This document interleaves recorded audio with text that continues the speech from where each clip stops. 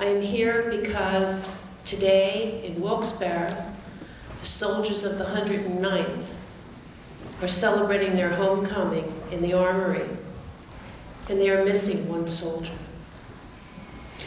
I'm here because in December I became a founding member of the new organization, Gold Star Families for Peace.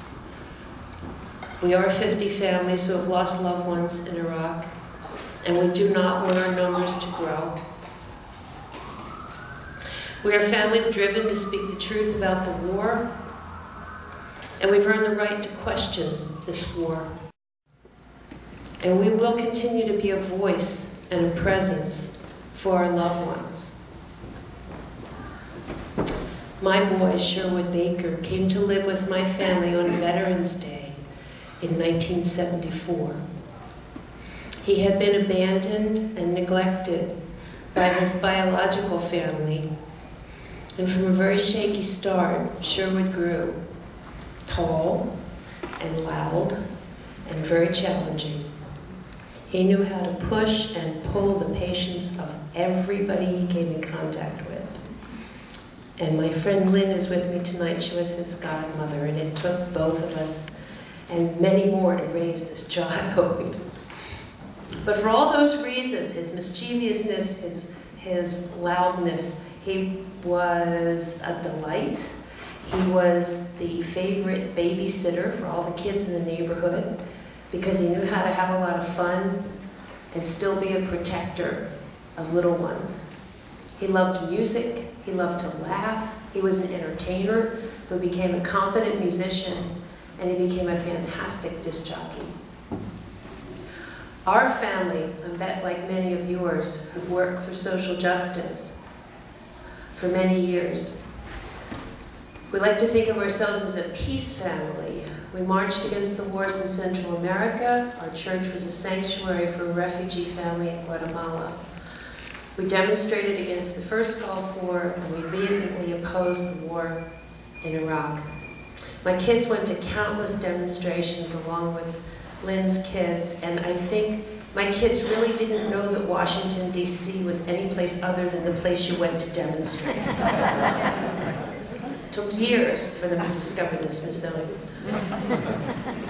Sometimes they liked going to meetings and demonstrations, sometimes they really didn't like it at all, but their favorite campaign of all was against war toys. And I know that some of you probably were in the anti-war toy campaigns. And we used to have a little sticker that said, "Warning, this toy is dangerous to your child's spiritual and mental health." And we would set the kids loose in Toys R Us, department stores, and they'd take those warning stickers and put them on guns and missiles and rifles, and they just loved it. Little guerrillas for peace. Sherwood went to King's College in Wilkes-Barre, and he had a little boy when he was 21. When Sherwood told me in 1997 the unsettling news that he was considering joining the National Guard because he wanted to get some money to help pay his college loans, and he wanted to help his community, the dangers seemed remote to me. And to my every objection, he said, "Mom, don't worry. The Pennsylvania National Guard hasn't lost anybody in combat since 1945. A year ago today, the first Saturday of March, I stood in a parking lot in Fort Dix, New Jersey, and held my oldest boy in my arms, and fought off the tears. And I can still feel the warmth of his big chest next to mine. I realize now it's branded on my consciousness. I love you, mumbled. Each of our family held him and whispered to him, clinging and trying so hard not to fall apart. It must have been excruciating for him. He was on his way to Iraq, and he had an oath to uphold to his country, and he had promised us that he would return safely with his men. That evening we watched him walk away from us, and go into his barracks. A full moon rose majestically in the sky, and I remember this so clearly how huge and brilliant it was. I'd never seen the world appear so large in the sky before, and I thought I would mark by the moons the times that passed until Sherwood would come back to us. But not more than 2 moons had passed. On the rainy evening of April the 26th, I sat in my car for a few minutes to hear the news from Iraq before going into the house. 2 soldiers had been killed earlier in the day. I knew it takes 8 hours to notify a family. I calculated the time. We had heard nothing. We were scared.